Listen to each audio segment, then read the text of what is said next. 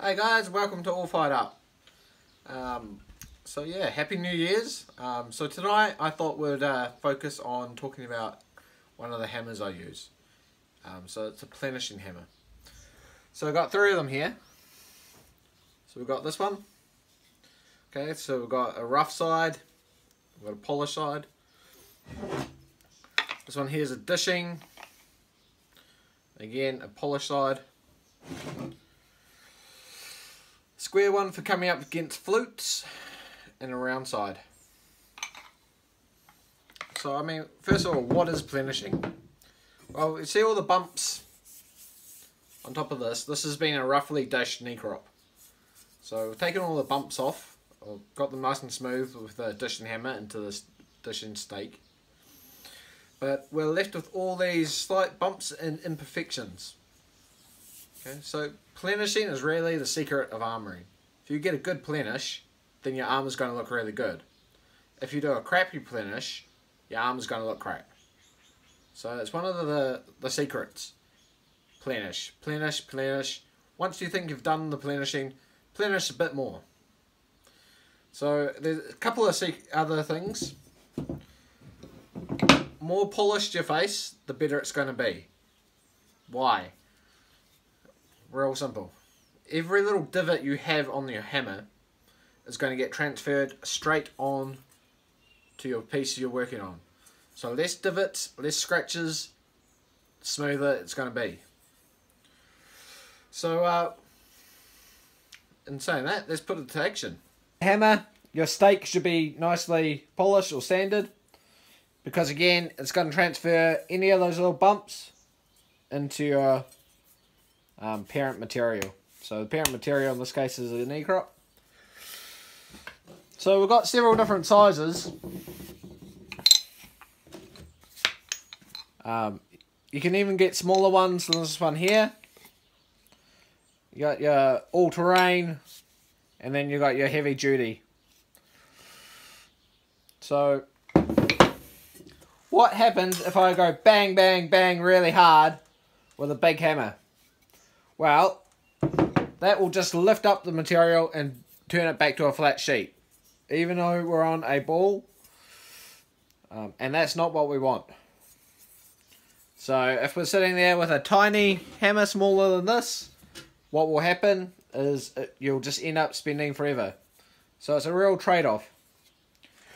So our goal is to hit the flat part of the steel, the flat part of your hammer, and just go. And you hear that sound? We don't want to go. We don't want to have different sounds.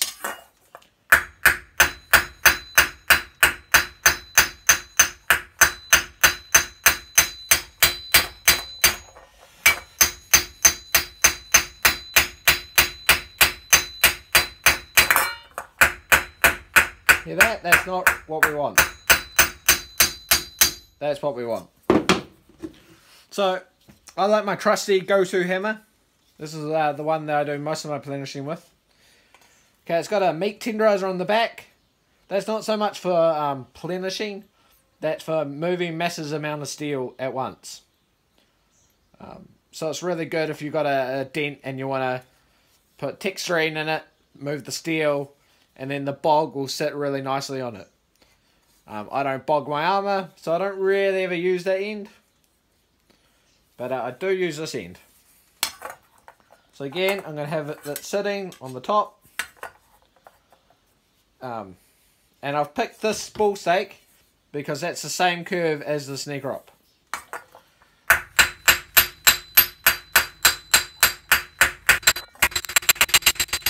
Around.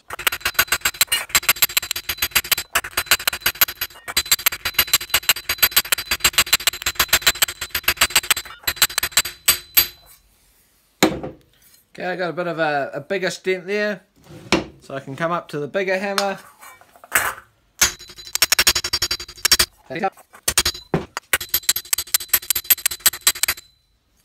And you start to see, you'll get little tiny flat spots. So it's just a matter of working those flat spots over the whole lot. You'll end up with a nice smooth knee crop.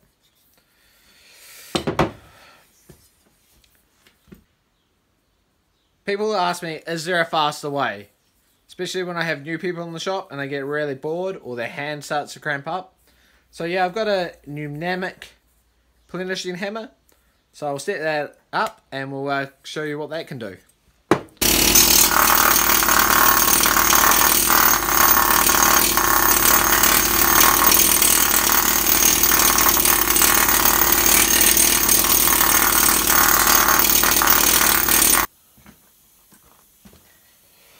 Okay, so we'll come up with this motley pattern.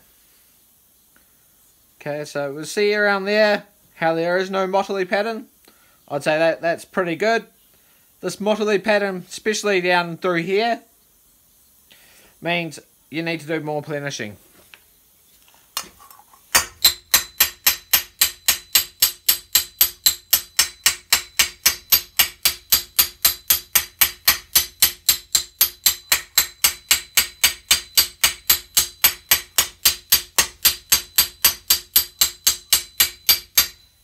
I mean, the other thing is, you don't want to be whacking as hard as you can, because you'll just deform the steel. It's just lots of light little taps.